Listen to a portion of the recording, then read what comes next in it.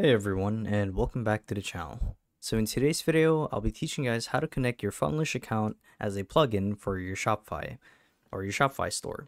So we'll be covering how to integrate it into your Shopify store as well as how to install it. So without further ado, let's dive right in. So to actually do this is quite simple. And the first thing that you guys need to do is you want to make sure that you're logged into both your Shopify account as an administrator as well as your Funnelish account. So the idea here is instead of going to the Shopify App Store like you normally would for Shopify to add a plugin or a compatible tool, here we would start with Funnelish. So here's what the dashboard looks like. And what we're going to do here is we're going to click on the profile icon on the very top right of the screen. Actually, we're clicking on the gear icon, and we're going to click on integrations. So this will redirect us to a new page, bring up all of the compatible apps with Funnelish. And as you can see here, right off the bat, here's Shopify. So we're basically just going to turn on this toggle like so, and click on it to manage it. And then we're going to connect it.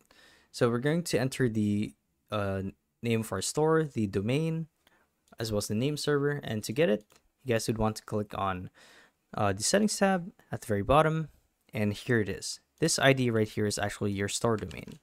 So we're going to copy it like so, go back to Funnelish, paste it here, and then click on connect. So we're going to wait for it to load and click on install like so.